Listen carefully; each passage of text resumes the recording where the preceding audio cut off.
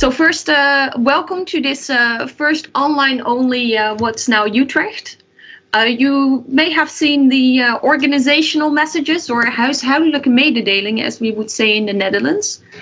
So the session is recorded. This is for distribution to you, but also on our What's Now website. I want everyone and a few recommendations, for running the session smoothly. So if you are dialing in through a company laptop, please turn off your VPN. It's not needed for Teams and it will smoothen your connection. Also, I don't see any videos turned on except Bas and me. So let's keep it that way. You are muted, not because we don't want you asking questions, but we're with a big group and the group will grow.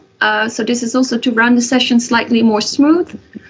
But as Bas said, questions are more than welcome. Put them in the chat, so he will try to incorporate those during his presentation.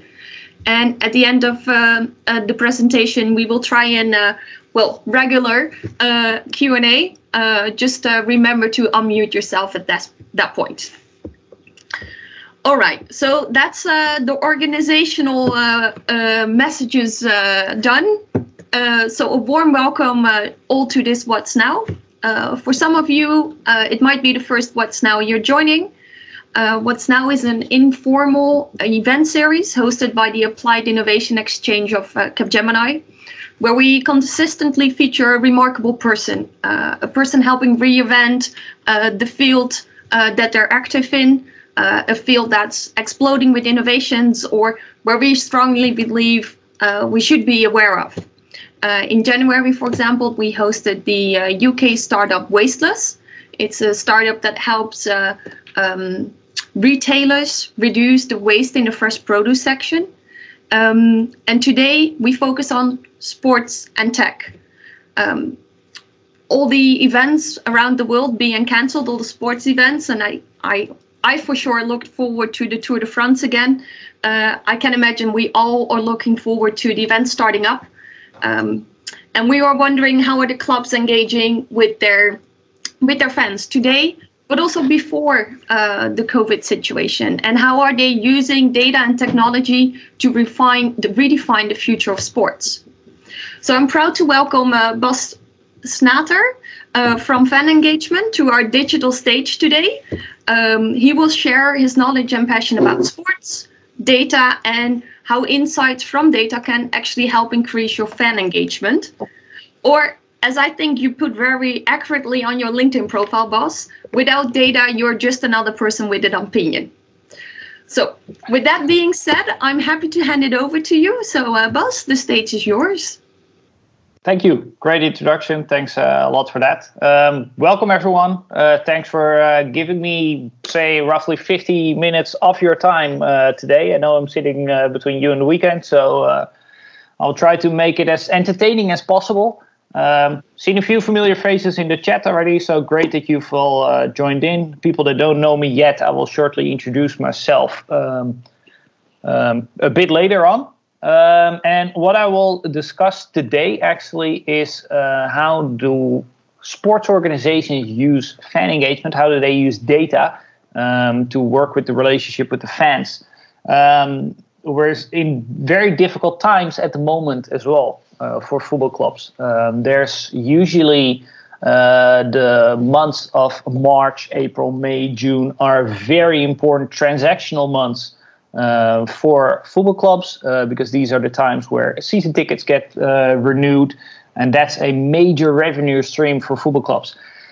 Now, we're all aware of the situation at the moment. Obviously, we're all online. Usually, I give these presentations face-to-face, and I walk into the audience, and I like to ask questions around as well, make it more relevant for everyone, but we'll just work with the ways we have to at the moment.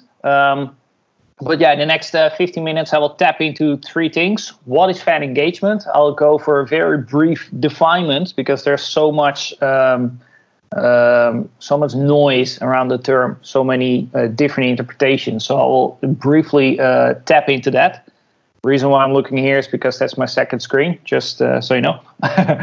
well, I'll do it here. Then later I will tap into some COVID-19 examples of what clubs are doing now. Fan engagement is very important because, as I mentioned, the product that clubs are now selling, the conditions of the product are gone. You don't know if for the next football season you can even sell seats. So for football clubs, these are very difficult times. So there are generally two approaches that clubs are doing. Either they're putting the sales online now already, or they're waiting, and therefore engagement is important to keep the relationship with the fans warm. Later on, I will dive into an example on when I used to work for AZ Alkmaar, a small club in the Netherlands, but a very ambitious and very good, well-organized club.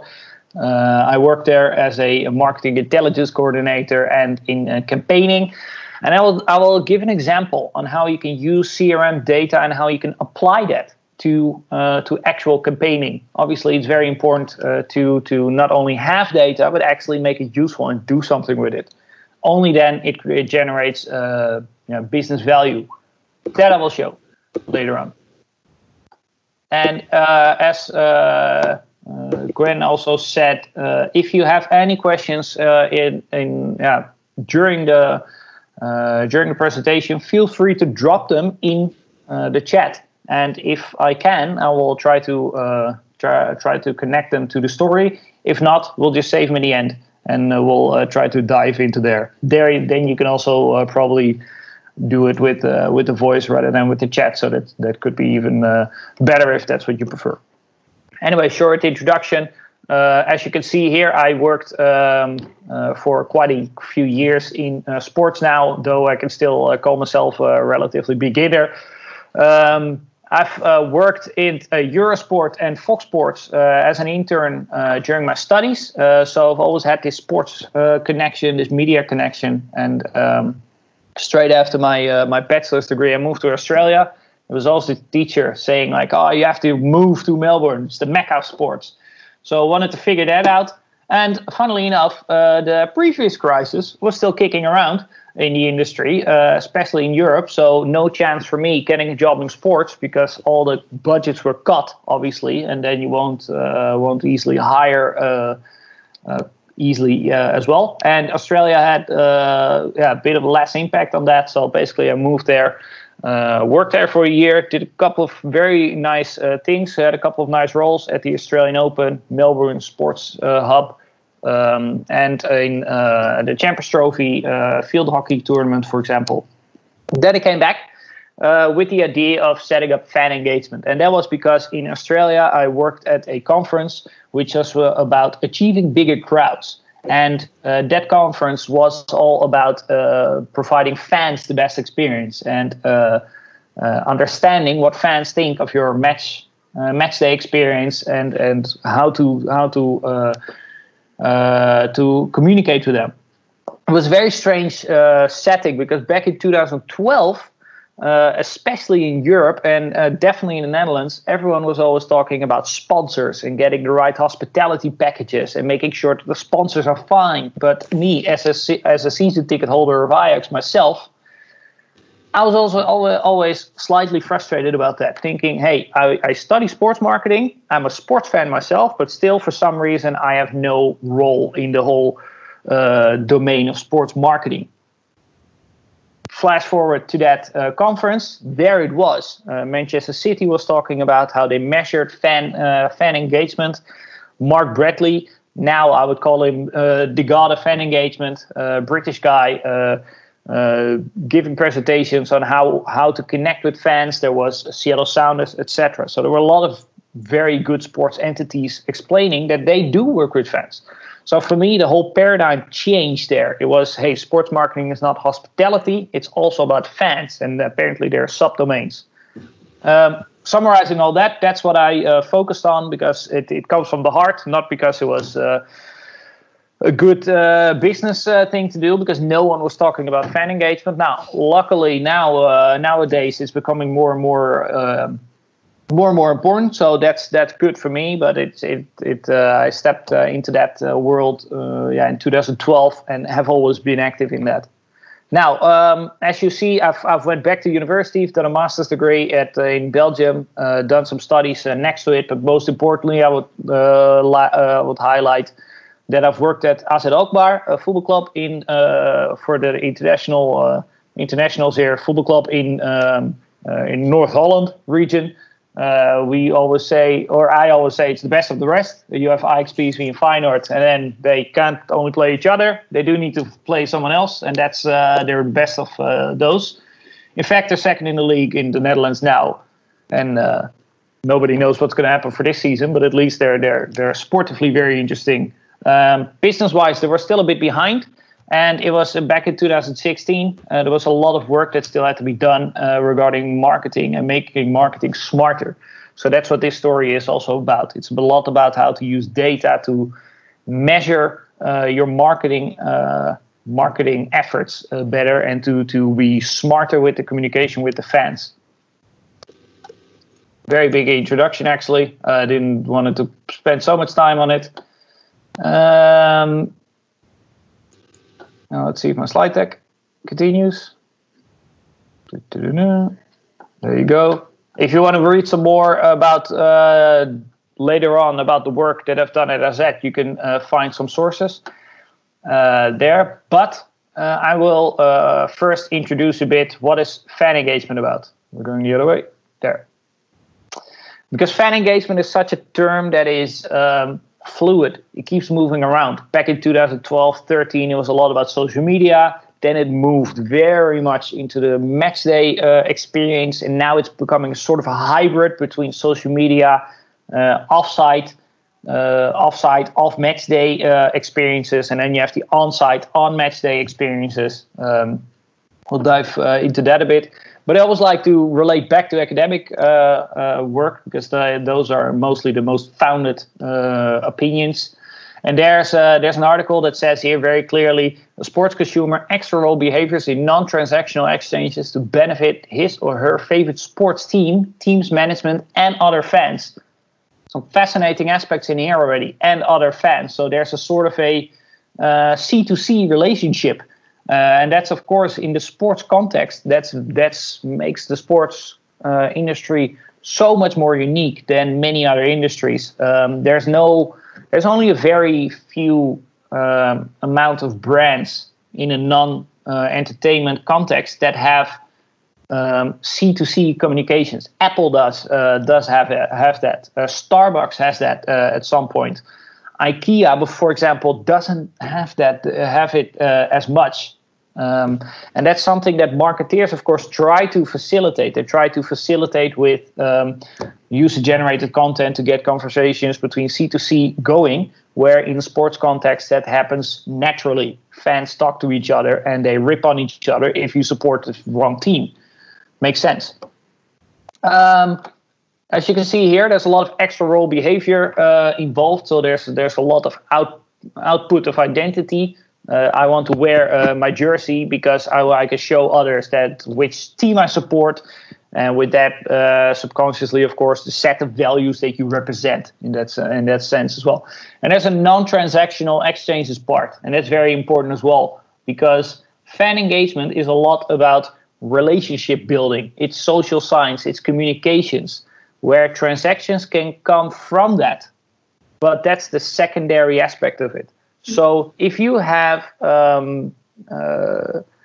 fans want to connect with you because you represent certain values, you provide them input for social life, you provide them input for communications with their friends. And because of that, fans want to buy a t-shirt or go to a game. So there's a specific order in that, in my interpretation. And if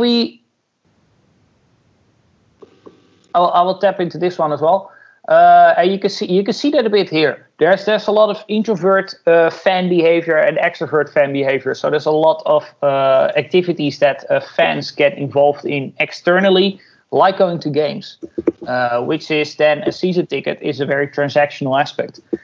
Though there's also non-transactional extrovert behavior, which is going to your friend's house to watch a game together, or going to public viewing events. For example, There's a lot of things involved. Now, there's always this debate, which I always fear a bit.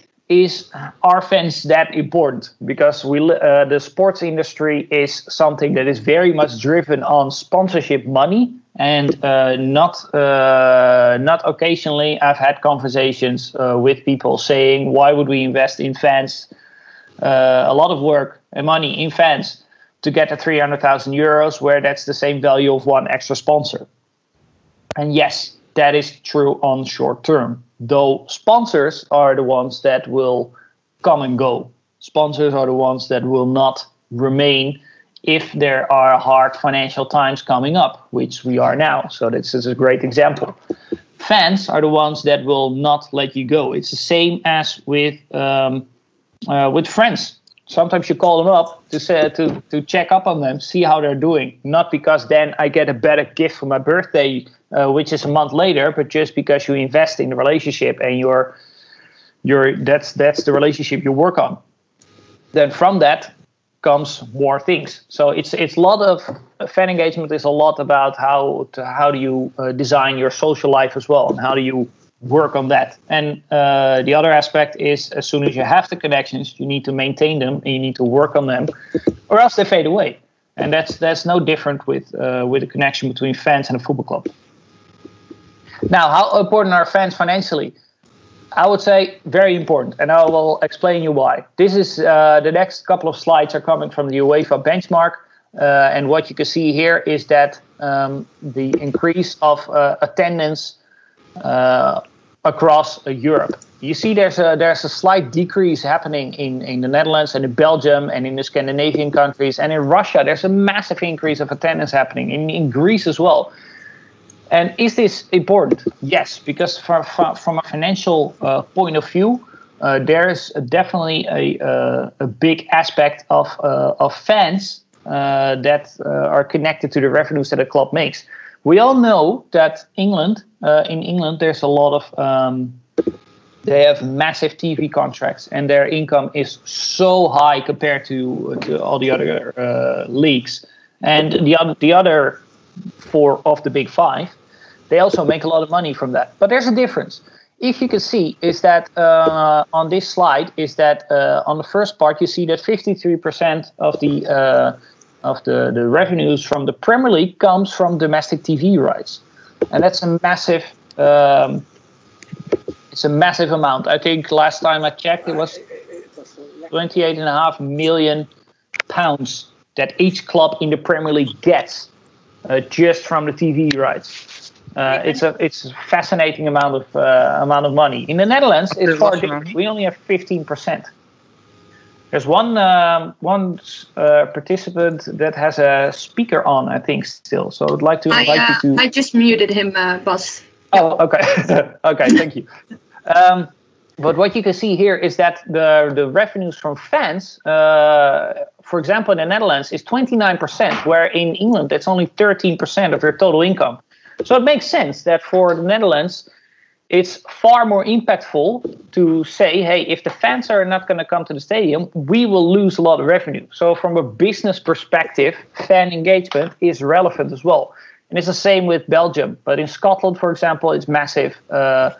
And still in the other countries, here you see the big five, obviously, they have less focus on that. Doesn't mean they don't do that well or that they don't have any focus on that. It just means that they have a different spread of the revenue streams. And this we already had. And you see that there's a connection between here as well. So the Netherlands has 29% of its revenues coming from ticketing, but it's going down. So that could raise some flags saying, hey, Dutch teams, we need to do something. Why are those fans leaving? Why are they not staying or coming to the stadium more often? You can see that the big five, England, Germany, France, Spain, and Italy, they're all sort of the same. So they're definitely doing that part well. But yeah, it there's a lot of differentiation in the countries, and my interpretation is that comes also from focus. How much focus do we put on those on the fans? Luckily, there's a lot of work being done by UEFA with UEFA Grow as well. It helps a lot now also on league attendances. So that's at least a good point. Here you see something else. This is the distribution of TV rights in national leagues. You know what? For time-wise, I will skip this one. Let's go to a bit more fan engagement model. What you see here is something that Jeff Wilson and David Fowler have created back in 2016. And this is sort of a very rough overview on what is fan engagement as well. You see here some very interesting aspects. You see on the horizontal axis, you see on-site and off-site. Makes sense. You have match days, you have non-match days. But do you have activities on the ground, or do you have activities somewhere else? That happens, and you have the match days and non-match days, as I said, on the y-axis, and you can combine those as well. So, for example, if you have on-site match day experience, then that means that the fans that come to the stadium, you need to maybe work on a pre-match day program, a halftime program, and also give me 1 second. And also, you see that you also have the match day, but offsite. So if you have, let me give you an example. There's the Euro 2020, which was supposed to happen this summer, but it's now, of course, going to be next summer. But you have the experiences at the stadium, but there's also public viewing in other parts of the city. So that's a very good example of match day, but off-site. There's also aspects of non-match day on-site. Let me give you an example. Everton knows that there's in the city of Liverpool, there's a lot of elderly, and there's a lot of elderly people. There's loneliness. So what they do as a very social club, they say, you know what? We have the stadium on non-match days as well. Let's facilitate small community organizations to come to the stadium. For example, a local bridge club for the elderly, which then come to the stadium. They have their social interaction going, and there's at the same time you engage with them. You have the connection between that group that visits the stadium and the club growing stronger. So that's a good example for that. Non-match day, offsite is also things that I've seen from AZ Alkmaar or AC Milan, for example, where they have season ticket holders and they provide them now with gift boxes with sanitary products, and they give them a jersey. So those are very great examples where they bring those boxes to the houses of the fans. Now, in Corona times, obviously, all we have is the offsite, and this is going to be the big challenge. What do we do if we have stadiums but we cannot fill them? We need to keep fans engaged because we need them, or we want them to come back to the stadium at some point. But what do we do until then? There are some examples here. Offsite non-match day is stay connected with the fans. So here's an example of Leyton Orient, for example. They've created this FIFA Ultimate Quarantine. Nice play of words there as well. But they've created this football competition via FIFA 20 for clubs to compete with each other. There's also other examples. There's Juventus, who has a OTT platform. So an over-the-top platform where they broadcast their own content, and they say, you know what, Italy, for this month, because we need to stay home, and this was still in the beginning of the quarantine period, they said we give this for free away for everyone, just to keep yourself entertained while you're waiting at home in quarantine. Or there's this one where you have there's obviously a lot of archive content that's being broadcasted now, and you see that here. FC Grenoble Rugby says we're going to broadcast some of the most epic games of the last few years on our Facebook page. or there's FC Utrecht, who says, hey, here's a small drawing contest for the smaller fans. So there are so many examples happening at the moment. La Liga, also a great example. Having the sort of La Liga Fest has happened 28th of March. This was, and they had a sort of an event where music and sports came together, and they were raising money. Fantastic.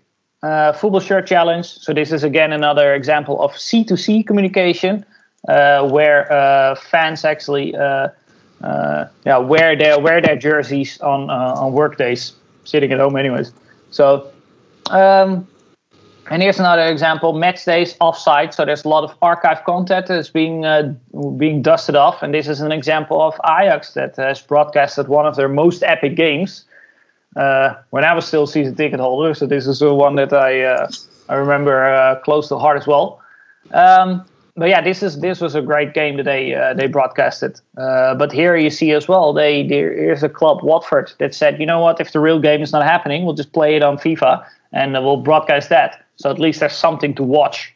It's going to be interesting now because there's going to be some leagues that are discussing to start up again. I believe that the German league is at least in the point of discussing. I'm not sure how far they are, but pretty sure the media is all over that. La Liga has said, okay, we're going to start over. We're going to start this up again behind closed doors. No date yet, but at least we'll have something to go on again. So getting back into that general supporter routine. So these were some examples of the Corona times. I will now dive a bit more into data and fan engagement. How do you, for example, apply CRM data to a season ticket campaign? This is an example which I will share with you when I was still working at AZ. There was a problem at the club. There was quite a decline in season ticket holders, and no one really understood why that was. And of course, being from a marketing background, everyone had an opinion. Right, well, it's this. It's not the experience is great. It's that. Many opinions, but as my LinkedIn says as well, without data, you're just another person with an opinion. So when I arrived there, we actually started to. Before we started in 2016 with getting a data partner on board. Long process. We chose for 2 circles, and they helped us to structure the data and to understand what was happening. So we had so many insights from ticketing data, for example. And from that, we could understand, okay, can we identify people that had a season ticket in the season 15-16, but not in 16-17 anymore? How many years that they had a season ticket before that? Or are there any other numbers that we could get from that? And with a season ticket campaign, it's very easy. You call that retention. And that happens in media as well. That happens also with Netflix. How many months are you in a subscription? That happens in the telco industry. Loyalty programs for HEMA, for example. So there's a lot of retention is a very important number. Rule of thumb in marketing is that acquisition of new customers are 7 times higher than retaining current ones. So therefore, also in a membership context here, very important to understand that. And we started to notice, hey, the retention is 77, 78. Is that high or not? Well, luckily we could benchmark it, and it appeared that was not high at all. So we started to understand, okay, is there a scale? Yes, there was a scale. So we were in an unwell situation for many years, and the projected retention was 81%. So again, there was what can be changed? What can the club do to change that? And we went in 2 directions. One of them was qualitative research, and the other one was quantitative research. Quantitative we'll dive into a lot. First, qualitative research. There was a lot of things that we could discover from the fans. Why are they season ticket holder? What do they wish to find at the stadium? Is it football? Is it social connections? Is it maintaining their relationships with the ones they go to? Whatever. So we wrote out a very big research, and we started to find out a few things. For example, we plotted out. We asked a lot of aspects on how important is for you the food and beverage quality. Quite important. How high do you rate it? And because we asked that for every aspect, we were able to plot this around. And I just noticed this is in Dutch, so I will guide you through it a bit. On the bottom left, you see there's one dot, which is entertainment during halftime. So we asked how high do you value it? It was just below 6. But if you then ask, do you find it important? Not really. Then this is a very strong indicator that rather than saying, hey, fans don't find it very good, let's start to improve it. If they don't care and you have limited resources, in this case, human resources, it might be something to consider to put those human resources on different aspects. Here's another one. There's a one that's far more important. It's over 7, but the valuation is 6, and that's the price of food and beverages. Hey, that's interesting. So if we can improve the fan experience, match days on site, what can we do? We can see if we can either up the quality of food and beverage or lower the prices.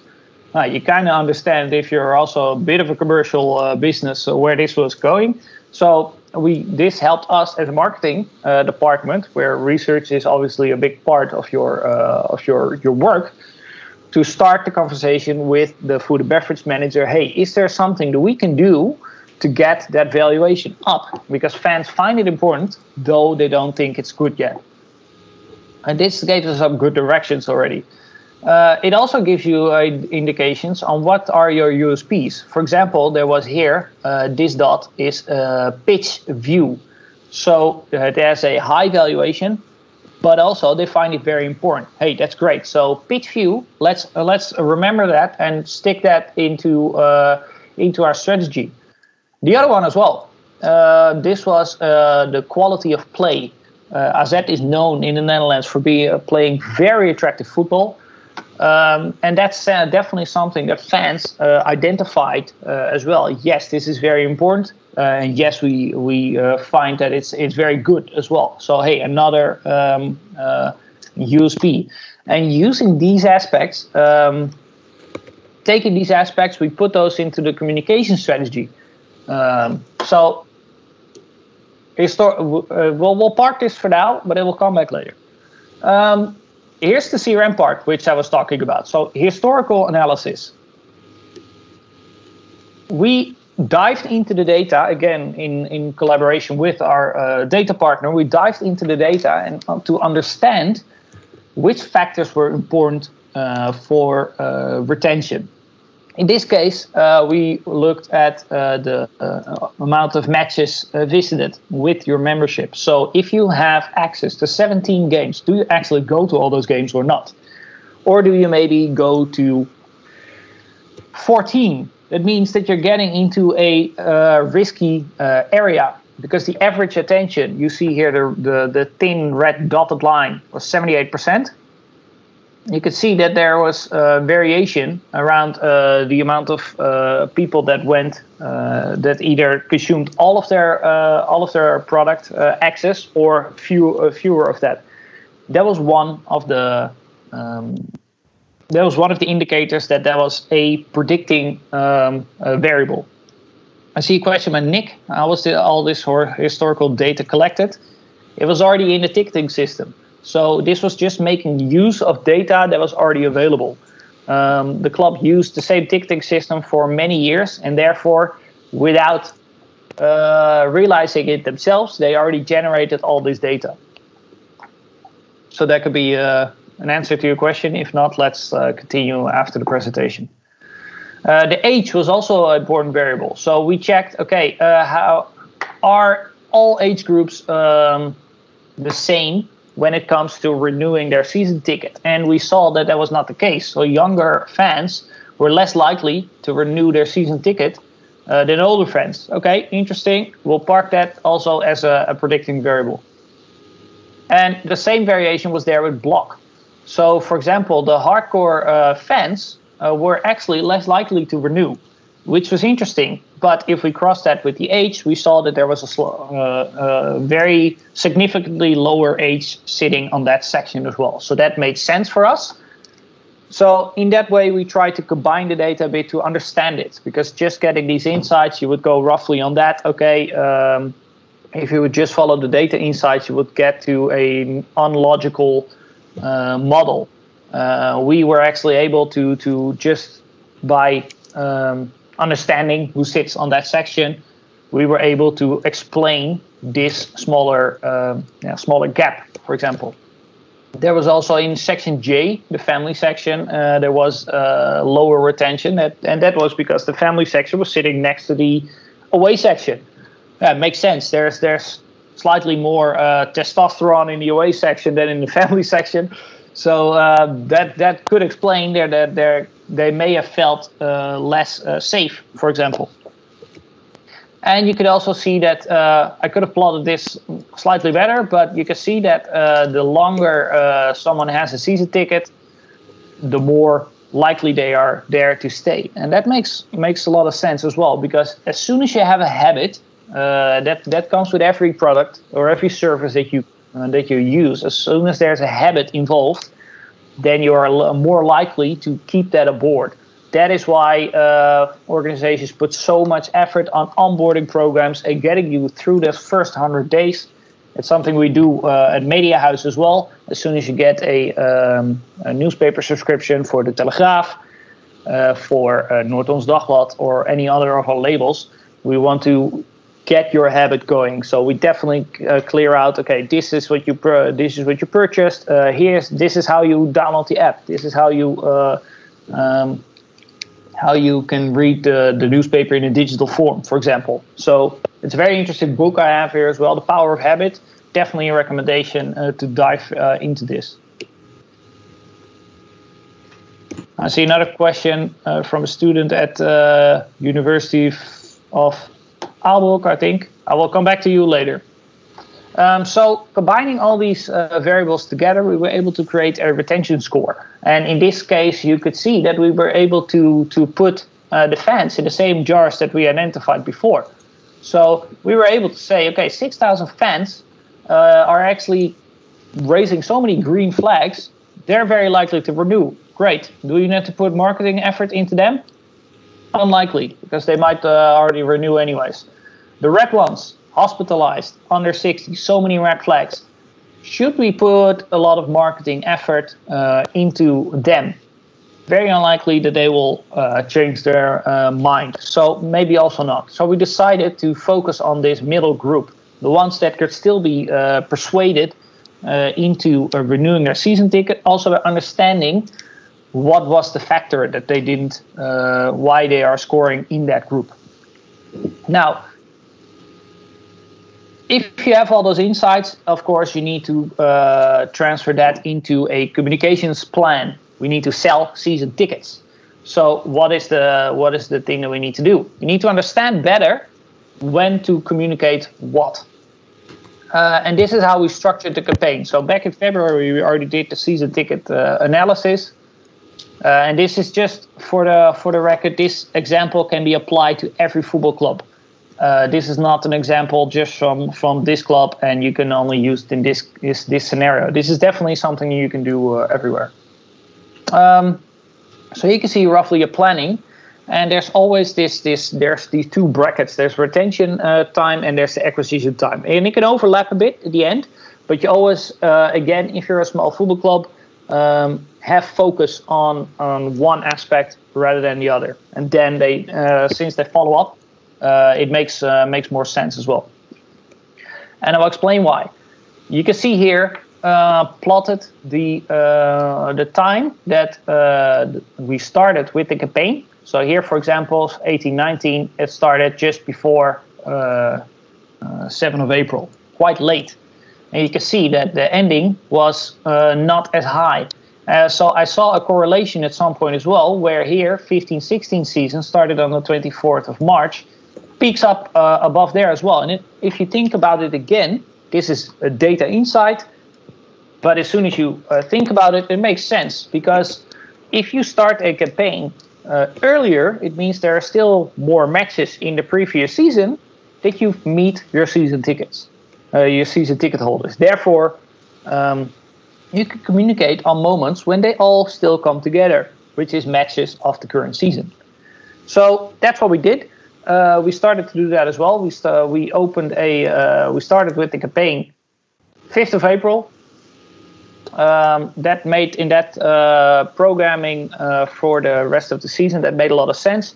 So we still had quite some games connected. Still had 3 games into the planning.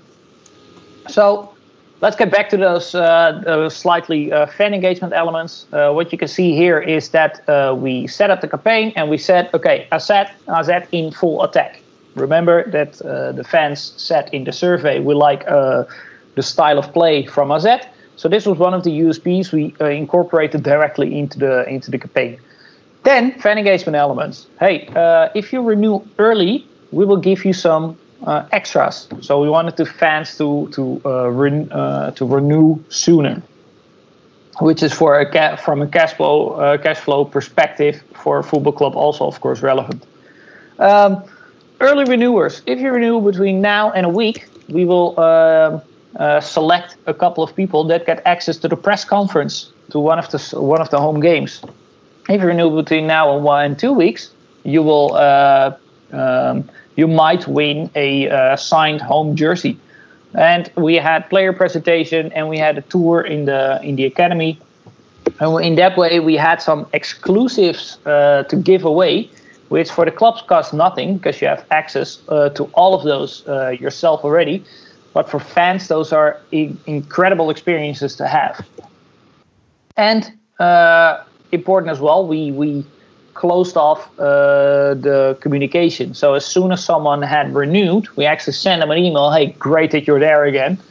Thank you for renewing. Something I've always learned from my mom: if you get something, you say thank you.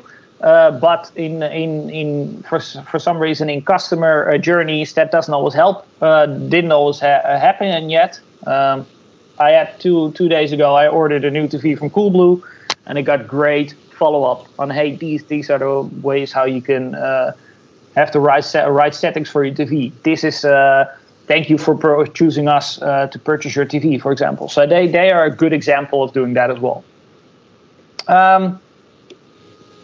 Then we chose. Going the wrong way. Another aspect, we saw that young people didn't renew that easily as older people, remember? So we dived into the pricing strategy, and we saw actually that fans, if they turned 18, they had to pay from 150. All of a sudden, they had to pay 250 euros. What happens if you're 18? You probably go to university. You probably move to one of the bigger cities. University cities, and you're gonna start living there. You want to drink beer, you want to go to the bars. For that you need money, and so one of the first things that you will probably cut out of your life is your season ticket. To get back to that later, but obviously we didn't want that, so we decided let's take the financial element slightly out of that. So rather than going from 150 to 250. You guys take a bit, we guys take a bit. So now renewing, if you were 19 to 24, it would cost you 200 euros rather than 250. So there was also, we adjusted the price strategy for that a bit. Here's another element from the research saying, hey, we really like the pitch view. We're so close on the pitch, is what fans said. So we used that for the content. This was for the fans that were sitting on this specific stand. We showed them this photo. Fans sitting on the other side of the stadium, they got a photo of similar, but with the player on that side of the pitch, showing them, hey, this is actually something that you like. subconsciously. Obviously, we didn't communicate it that way, but this is something that they identified as a unique aspect. No, wrong way. There we go. Something else that we did is before the last game of the season, we still had some renewals to go. So what we did is that we created this flyer, and this is a good piece of using data for offline communications. We put the flyer on every seat that was not renewed yet. And there was a small text by the captain at that time, who's still saying, hey, fan, great that you were there this season. We've had some fantastic results. We couldn't have done this without you. Now, we would like to see you here again next year. So please stay with us and don't forget to renew your season ticket. This was such a good, this was such a success, is that 11% of all the renewers happened in the 4 days after this. And we also saw from the point of communication to the regular downtime of transaction again was 4 days, where an email only has an attention span of around 24 hours. So this was for us very good evidence that offline communication still is very effective, because if you get this flyer, you bring it home, you chuck it on the kitchen table, for example, and it is a recurring piece of communication that you see over and over until you renew or you throw it away. An email, you see, swipe to the left, it's gone. So this was for us a very important aspect as well. And I hope this GIF, it does play a bit. As you can see, we flyered only the seats that were not renewed yet. It was a lot of work. Luckily, the supporter federation helped us with that. So great story, but for another time. They helped us to flyer those seats. Something else that we did, a week later, we sent out an email saying, okay, most of the times a week after the finishing the season, you have the broadcaster creating a year in review our episode on TV, for example. What we did is that we actually used the data for fan engagement. So we used the data in an email to the fans. In this example, you see there's a nice GIF on the top, and this is your season in review, where the text says this season you've been 17 times to your own seat on your seat or your stand from the bandtribune. You've traveled there. That means that you have seen 90 minutes times the amount of games that someone has been to, 1,530 minutes of attacking football from your seat on section X1 in this example. Meaning you're on top of the 10% most loyal fans. Obviously, we did that not for the fans that didn't go many games, or else they would be lower 10%. Then you just leave that part out. It's dynamic communication. But for the top ones, you want to promote them a bit and you want to give them the extra feel. Same thing that we did this season. You've seen of the 72 goals at home games, you've seen 41. And the entire email was filled with these kind of snippets of the data. And this helped to communicate in a very nice way, just a general act of kindness. Now, at the bottom of the email, we did have a call to action, but only visible to the fans that had not renewed yet, saying, hey, make sure that you're there again next season. Fans that had renewed already did receive that email, because again, it's part of relationship building, but they didn't see the button. So it was just an act of kindness. And emailing in that kind of way helps to keep the communication going. And here you see some other examples of the last week of the renewals. And here also you see very well, you see player interaction, which was for that section one of the most important factors. And you can see some moving images. We A/B tested that as well, and it worked better. Last day, we send an SMS. Hey, don't forget to renew. Always a very effective channel. The club had been doing that for years, and it was always very effective. And as you can see, retention actually went up. The amount of season ticket holders went up. And in fact, around August, they went over 9,000. And that means that because we use data, we communicated to the right fans at the right time via the right channel with the right message and the right content. We communicated that all at the same time, or we combined that into a good mix. And we had segments, so we had segmentations based on the stance, and a year later we had them actually based on a lot of different behavioral factors. You could see that we increased retention from 78% to 95%, which was one of the worst kids in class, all of a sudden to going one of the best kids in class. So obviously that was fantastic. Now, a lot of effort has been put into this by marketing, by ticketing, by communication department. They all had to collaborate together, using data as input for the campaign. It was a very bold move by the club. So I was very happy to be part of that, of course, and to be project leading this. But still, it was a very bold move, and I'm still very thankful for that, because it's it showed that data can give you the right insights that you need to improve your business performance. So these were the results. We stopped the traditional decline, and ambition was always to hopefully not as many fans will walk away. Now, in fact, 1,400 season tickets got sold. On top of that, in the acquisition campaign, so therefore we reached over 9,000. And a good learning was here also that using data for offline communication is possible, as long as you're creative to find the right connections. This I will skip because we're already on the Friday afternoon drinks session. But I do want to show you this. Oh, a bit too far. I also have a closing off slide with some readings. That's this one.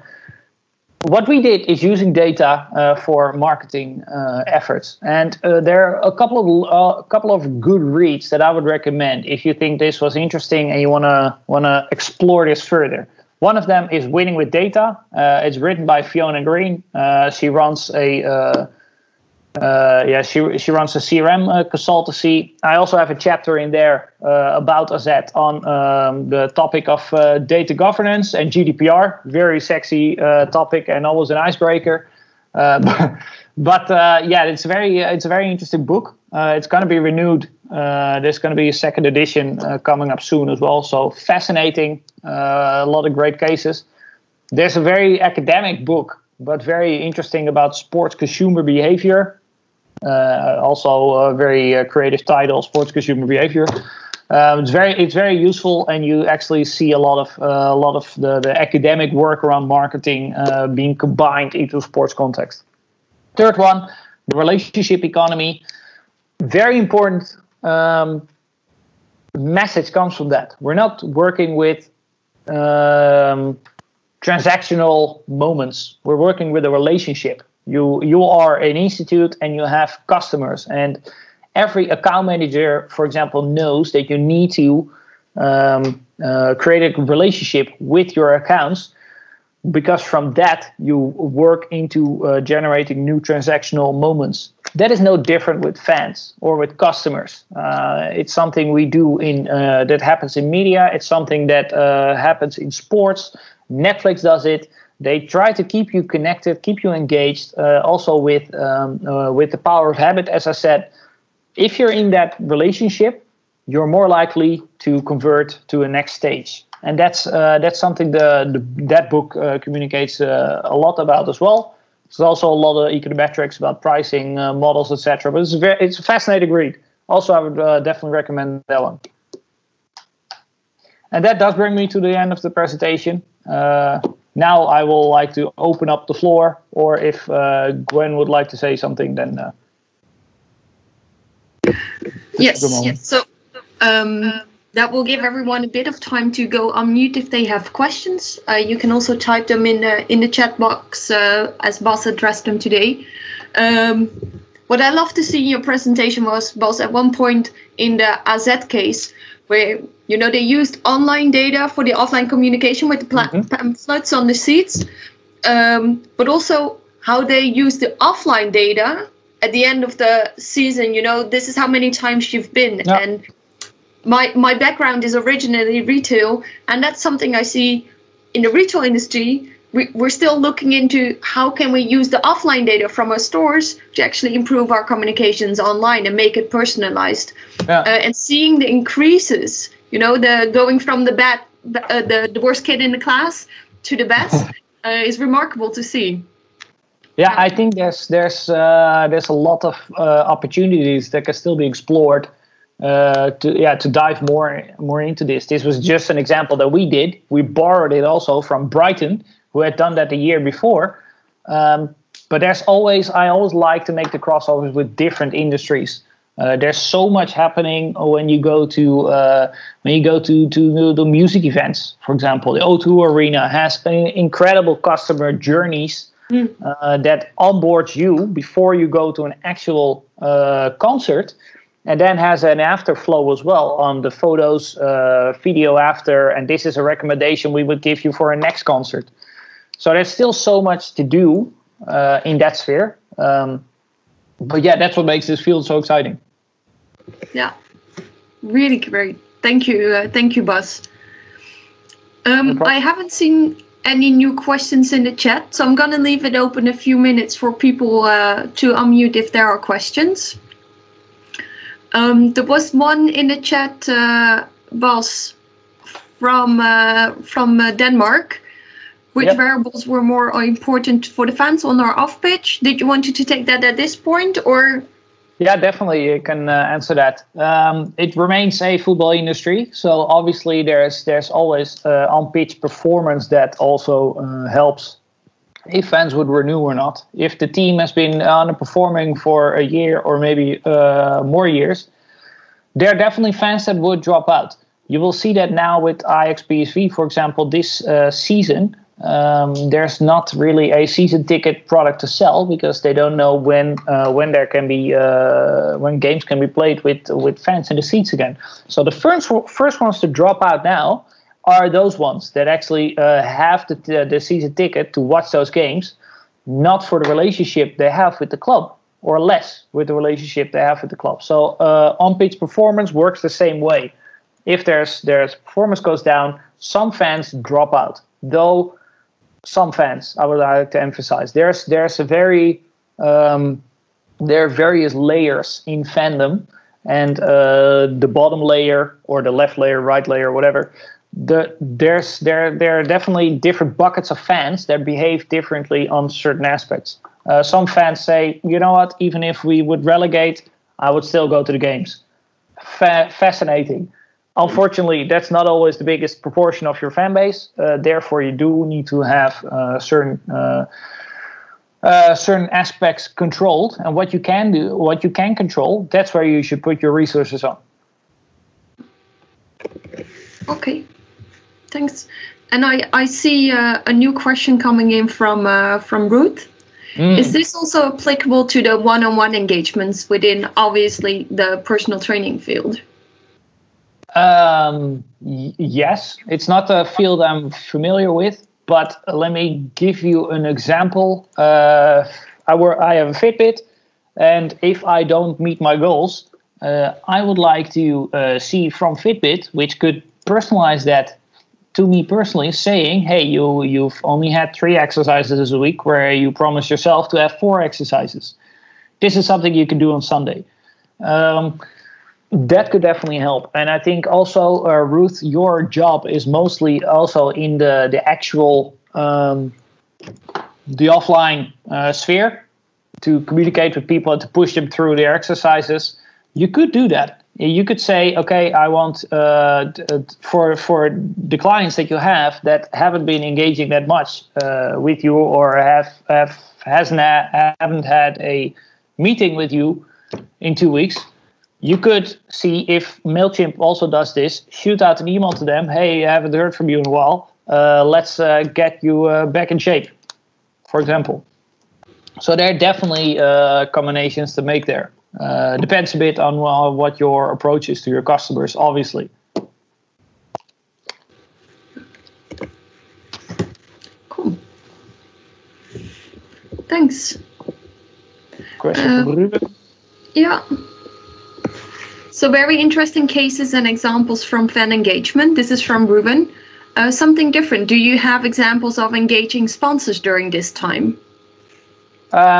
Yes, I do. There are definitely some sponsors that are taking the opportunity at the moment to put themselves on the forefront. AFAS is one of the examples for AZ, where AFAS said, hey, we don't have, normally we have a sponsorship where we want the exposure during games. They don't get that. So AFAS has approached AZ saying, okay, we want to then do something else with the fans. So what have they done is that they've handed out junior membership packages to 500 young fans. I've tapped into the example of AC Milan, which had grouped a couple of their partners, which was, I think, San Pellegrino, and they had what's it called again, the football game cards, Panini, and a couple of other of their sponsors. They've actually combined that, saying, okay, we want to give something extra to the season ticket holders. Therefore, we create a box with hand sanitizers and tissues and food, all sponsored by these sponsors, giving them a bit of a stage as well to show their presence. It's an act of kindness, and you see that a lot of sponsors are moving into this CSR sphere. And with that, I'm not talking about every brand now having a commercial on TV with slow piano music and a very dark voice saying, it's all dark, very bad times, so we'll get through this together. No, actually, sports allows you to get that one-on-one relationship rather than just a commercial on TV. So AC Milan and AZ, those are two examples I could share with you. I just share with you now. But I have a lot of examples on my Twitter, by the way, Ruben. So if we connect there, I can highlight those to you. Yeah, great. It's really interesting to see how different clubs are responding to this current situation and how they use that to put themselves on the forefront or actually help their fans stay healthy, stay relevant. Yeah. Some stay quiet and they take a bit of a passive attitude, seeing what's going to happen, and some clubs or some sponsors even they get a more active role. There's a nice example by Team Jumbo-Visma, where they've had a sort of a virtual course they were riding last week. Formula One still has some virtual content where they've had the race in Albert Park Lake, for example. They've broadcasted or they've driven it virtually, which is again also another moment where sponsors can jump in. So sports entities, and that's what makes sports sponsorship so interesting. Sports entities are a vehicle to have different forms of brand communication as a sponsor to the fans. Yeah. Thank you, Bas. We see one more coming up. I wanted to say, time to close off, but let's take this, and then if there are more questions, type them up now. Otherwise, we'll slowly cheers to the weekend. Or shoot them on Twitter or LinkedIn. I can always continue it there, so that's not a problem definitely. Either. Yeah. All right, let's see. What do you think about engaging fans in environmentally sustainable initiatives? Do you have examples of an environmentally driven club that has been successful at this? It's a different beast, difficult one, because if you think about it, every home game, at least 15, 20, 30, 50,000 people need to travel to a match, to a venue, to a certain location to get to go see the game. So that's not sustainable at all. Though what you see is that I've been last year when we were still allowed to travel, I went to Lord's Cricket Ground, and they definitely had a very good sustainability program. Where they had, for example, reusable cups, where instead of always having these plastic cups that you throw on the floor, they had reusable cup system. where people actually start to clean up at the end of the event, start to clean up all the cups from the floor because they were all worth £1. And in that way, you could see that there was no plastic waste. Plastic is, of course, a big problem. We have different worries now, but as soon as the corona is over, we'll get back to the plastic debate. Big problem, and therefore they had reusable cups. Not only were they biodegradable, but also reusable, and you could hand them back into the stadium, and you would get £1 for every cup that you collect. We've seen this from festivals, now being applied to sports. Well, and then Bas, continuing on that one, do you think that with the sport clubs now having to somewhat reinvent how they engage with the fans, with no matches going on, do you think that will continue after COVID-19, that we might actually travel less to the stadiums and, have this immersive experience at home as if we are sitting in the stadium? I wish I could say yes, but I'm afraid not. I think that in the end, bringing butts to seats, as how they call it in sports, that's a big, nice expression. Yeah, bringing butts to seats is a big revenue generator. So that will always remain important, and I'm afraid that will remain for the majority clubs. That will remain the priority. How can we sell as many tickets as possible for the games? Because that, at the end, that delivers money, not only for the tickets, but also for the piece of merchandising that they might sell next to that, or the couple of beers that they sell as well. But for the bigger clubs, this might be an eye-opener. I saw that Benjamin, unfortunately, already left the chat, but he works at Bayern Munich. They don't have problems filling up their stadium.